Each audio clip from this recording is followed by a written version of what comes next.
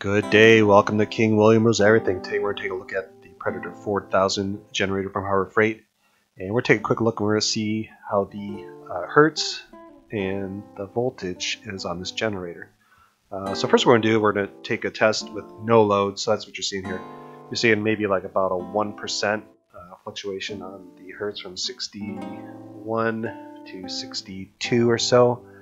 Like I said, there's no load on this right now. It's just running by itself. The only thing I have plugged in right now is the multimeter.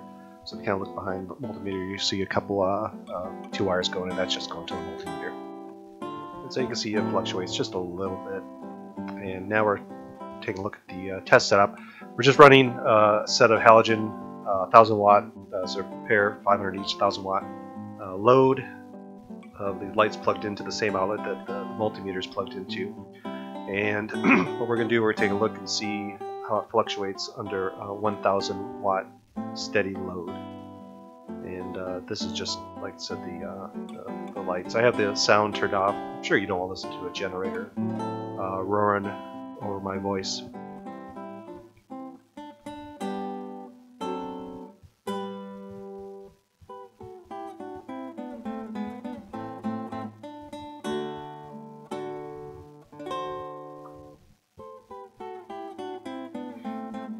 So let's take a look at the multimeter and see what kind of fluctuations we're getting on the hertz. You can see we're doing about 60 point something to 61, 61.08, 60.08, 61 point, let's say 212. So probably a little bit less than 1% fluctuation. I think what I'll do next, we'll show you the voltage, 120 volts, and see if that fluctuates or if it's steady. So let's take a look at that.